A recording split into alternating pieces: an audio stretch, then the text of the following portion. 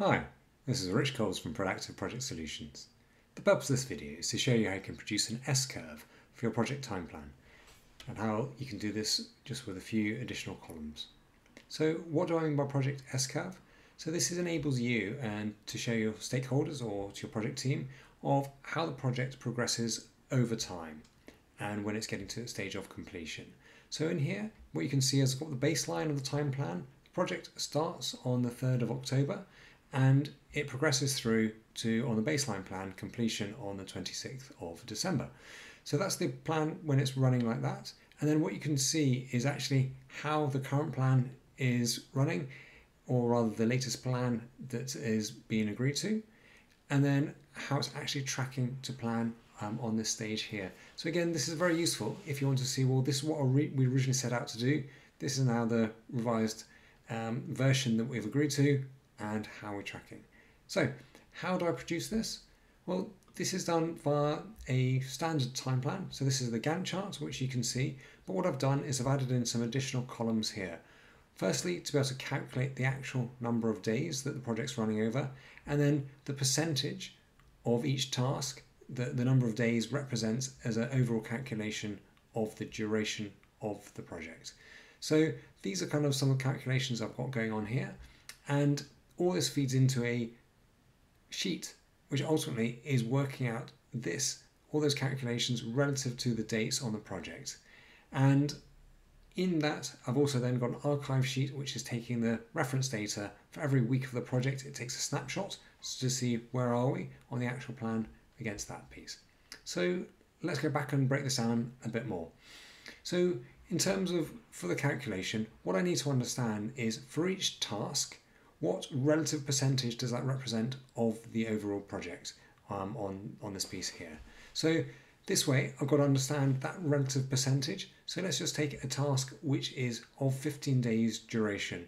Ultimately, I need to know what the total duration is of the project. So if I calculate these cells here and also add in these two here, if we look down the bottom, you can see that's a total of 67 days. So each task ultimately is looking, and I've got a calculation here. If I just go into this, and it is calculating and saying, of this number here, what is that as a percentage of the total here?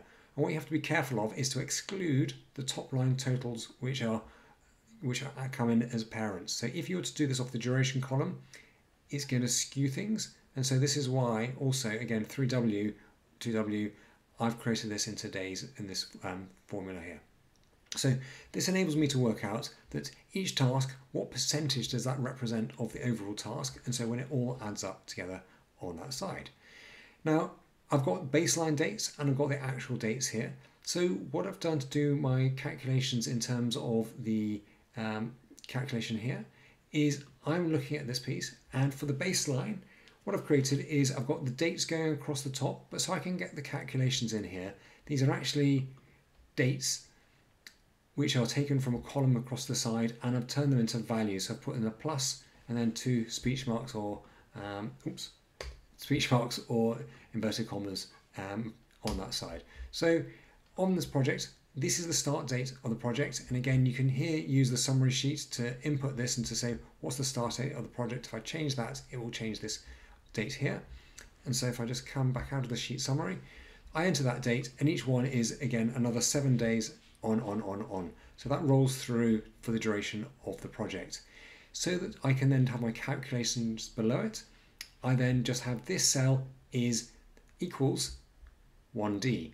And so what you'll notice is I haven't named the columns, I've just rather given them numbers in this case, because what it means is I can use this for another project, and say my project was to be starting on, let's just say, a completely different date here. What you'll see is if I change that to be the 24th of October now and press enter, then press enter, then you can see the whole project plan has updated relative to that piece here. So, and if I scroll across, you can see all these dates have updated as well to enable me to pull my chart. So I'm going to undo that piece, and that goes back to how it should be.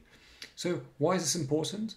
Because in order to get the chart which I produce, so going back to this curve here, what I need to do is give some calculations. And so what I'm doing is I'm doing a sum if calculation.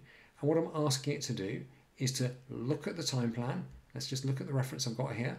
So I'm going into my time plan on this case, and I'm saying, look at the percentage complete on this side. And so it's saying, well, what percentage should be complete? And what it's then doing is it's saying, sum that bit information, so sum that range when, in terms of the criterion range, it's saying, and if I just go back to the edit reference here, it's saying of the baseline date. And what it's asking it to do is to say if that date is less than the date which is indicated up here. So D1D, so you can see if the date that it's due to be completed by is less than 1D, the 3rd of October, to there. So again, what it's doing is it looks at the time plan and says, is the date that it's due to be complete less than the start date? And if you scroll down these dates here, so the earliest date that something finishes is the 9th of October. So here we go. And if I go back to the calculation side, and if I just go to the calculation, 9th of October, nothing's due to complete. But you can see on here, on the 10th of October, these items are due to complete on that side. So let's just go back into the time plan. So you can see a number of items are due to be completed on the 9th and the 10th. That is why the time plan is registering that information. So what it's doing is it's looking and it's saying, are there any tasks that are finished before this date? And if so, what is the cumulative total of that piece? So each of these dates go through, and then this runs off the baseline end date, whereas this one looks off the current plan end date here. So if I just go into this one here, just to give you a standard time, it's looking at, again, the same percentage calculation. It's saying what percentage does that represent? But then what it's doing instead of looking at the baseline is it's looking at the standard time plan, and it's looking at the, if we go into here, it's looking at the end date as opposed to the baseline date in this case. So this way then enables me to look at the plan and compare baseline to current plan. So that produces an overall chart. And if I come back to the overall chart here of, well, this was the baseline and this is the current plan. So you can just have those ones, but in reality, you want to see how you're tracking to that progress. So how do you get that, the actual week by week view going in? In this case, what I've done is I've created an archive sheet. And in here, what it's doing is I have from the project time plan, I've created an automation in this case. And what I ask it to do is I'm copying the top row to the archive every Monday. So what that means is as it moves it into the archive, and here we go, every Monday at 6 o'clock, when the level is level 0, so on level 1, let's change it because I just made some changes. So when the level's 1, it will copy this into that sheet every week.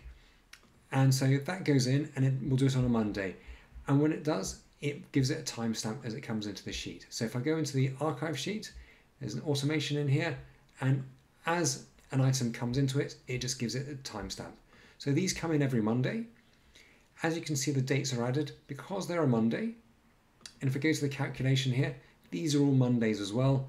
As it does, this comes in and the next date is fixed in. So as the next archive, the last one which came in said it was at 54%. So this was on Monday that's just gone. If I come into the plan here, that's why it's now tracking at 54%.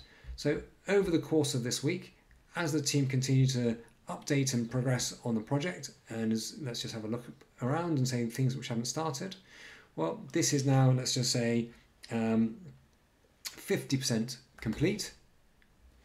So as that's 50% complete, then what it will do is you can see the overall percentage of the project has gone up to 63% on that case. So as we progress forwards within the project, then we'll be able to see how we're progressing as the week unfolds. And therefore next week, the calculation, let me just go to the calculation here. So next week, the current plan is that we'll be at 61%. So actually we'll be overall ahead of schedule of the current plan, but behind on the original plan as was there. So that's kind of how you set this up. So in order to get your S-curve, again, appreciate, quite complicated, but again, the result is quite powerful on this bit. So in summary, you're able to see what the baseline dates are with some calculations in here. And say if you just go back to, this is the formula which I've got written in here, and this is referencing the certain references in terms of the percentage which I've created. And then you call that for the baseline, the current plan, and then these, all they are is it's an index match off my other sheet, which is the archive sheet, and it says find this date. When you find that date, tell me what the relative percentage is. And this is purely coming in on a weekly basis. So next week that will come in with a 12th. It'll have the relative percentage there, and that means then calculation will populate here, and then the chart will be updated on that base. So there you have it. Hopefully not too complicated, but hopefully it gives you inspiration in terms of that this can be achieved in terms of an S-curve within Smartsheet.